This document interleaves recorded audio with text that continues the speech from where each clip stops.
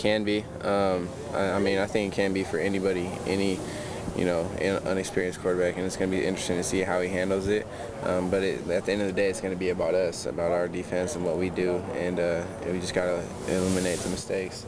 I think Sports Illustrated added you to the All-American watch list there.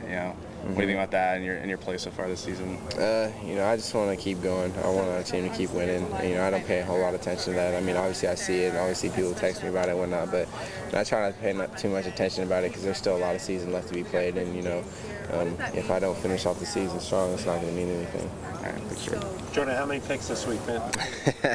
I can't answer that, man. I wish I could. I wish I could answer that, but I don't know, man. But hopefully we get, we gonna get our defensively. We're gonna get some picks. I definitely feel that.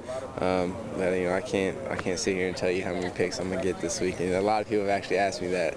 But I wish I could say. You gonna be excited to play a night game at Reser? I mean, I don't even remember the last one. It was SC actually my sophomore year. I remember like yesterday. But night games at Reser, it's electric.